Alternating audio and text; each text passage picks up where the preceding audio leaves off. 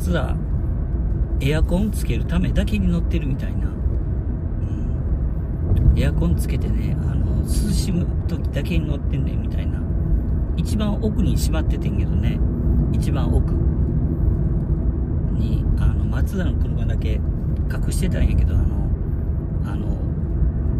雨が降った後の雑草がすごくって、雑草の枝を切った時にマツダ一瞬だけ前に出して、でマツダの車で今日も今、本を読んでたのよ。本、ヴィーナス戦記やったかな、安彦義和先生の漫画、初版で4巻、全4巻ね、ヴィーナス戦記4巻初版で全部手に入ったから、でちょっとずつ読んでいって、ヴィーナス戦記はだから本が届くのが遅れたんや。全巻初版じゃなかったら嫌やからっていうことで全巻初版を探した結果到着遅れてんけど、昨日本が届いた後、今日やな、なんと、ヴィーナス戦記のプラモデルが手に入っておりましてでヴィーナス戦記の本プラモデルはね、ちょっとリッチにフィギュア付きの方を買いましたフィギュア付き、ウェーブから出てたみたいね。ウェーブから出てたみたいやねんけど、ノーマル版はフィギュアはないねんな。本体だけやねん。ヴィーナス戦記のオートバイ、一輪オートバイっていうの、なんか、一輪車みたいなオートバイやねんけど、ノーマル版は普通やねん。で、フィギュア付きになると、レジン製のフィギュアがついてんねん。レジンのフィギュアがついてて、そっちの方ちょっと高いねん、だいぶ。ヴィーナス戦記のブラウンちょっと高いねんで。で、それがね、発送がね、やっぱ、アマゾンでいう個人出品者やな思うのが、発送が遅いねん。で、漫画の方が先に注文して、漫画が先ついてんのに、プラモデルは同じタイミングやに遅れて、今日朝やな、珍しく黒猫さんやってんやんが、個人出品者やったから、で、もう置いといてくれていいよとかって言いながら、今、開けて、1巻だけ読み終わって、1巻だけ。実はAmazon プライムで映像としてもやってたのよな。映像で見たことがあんねん。ヴィーナス戦記は。映画になったんかな。で、映画見てんけど、やっぱりよく動くのよな。巷では宮崎駿さんの映画、すごくよくキャラクターが動くんやけど、安彦義和さんの絵もめちゃめちゃよく動くね。で、線が優しいっていうのかな。結構気に入ってまして。で、DVD がもう一枚やな。もう一枚届いてたんやけど、もうええ加減にしろよっていうような DVD が届いて、再生しない。再生しないんですよ。ちょっともうええ加減にしてくれよっていうぐらいほんまに。再生せえへんかってね、すぐに止まんねん、ディスクが。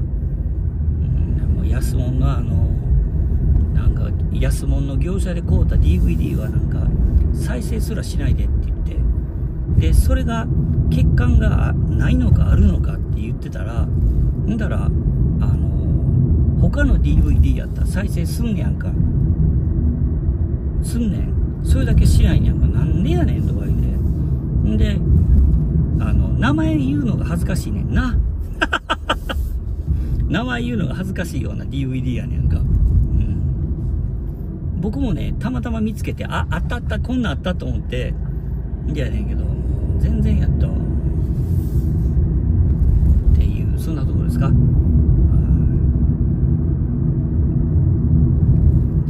うね、YouTube やな。僕らもやってるからあれやけど、YouTube 見てても、ニュースは同じ。大雨、選挙、で、総裁選やな。やってて。で、何見ても同じ。で、テレビやな。テレビつけたら、久しぶりやけどテレビ見たんや。んだら、バラエティ見たら、バラエティの番組テレビで見たら、笑えないっていうの。バラエティのテレビ見たら、笑えなかったな。なんか知らない芸人さんがテンション上げてなんかわーってやってんねんけど、みたいな、そこ笑うとこなんみたいな、テレビ離れかな。テレビ離れが、まあ、叫ばれて、ね、テレビ見ない人が増えたって言われんねんけど、確かにこれじゃあテレビ見ないよなっていう、笑えへんバラエティで、ドラマとかもなんか、名前ぐらいは聞いたことあるドラマやねんけど、出てるメンバーがほぼ変われへんみたいなね。と思って、これは厳しいなぁと思って。僕らまだやで。まだちょっと若い、おっさんやけど若い方やん。おっさんでも若い方やけど、70歳とか80歳超えた人いてるやん。70、80超えた人。もうね、楽しみなんかないんやで。今のおじいちゃんおばあちゃんは。楽しみがないね。言うとったもん、この前も。なんか、毎日とりあえず生きてますみたいな、お年寄りの人みんなそれね。毎日なんかとりあえず生きてますみたいな。なんかえらいでかいマンション建ってんな、あそこにな。口山1個だけ。な。めっちゃでかいマンション1個だけ建ってる。昔のあれみたいな、阪急の上新庄の駅みたいな。僕ら小学校の時は上新庄の駅あんなんやってんで、淀川からね、上新庄の駅が見えんねん。上新庄の駅が。何にも高い建物建ってないから、うん。川から駅が見えるみたいな。それはさておきや。阪急の上新庄の駅やな。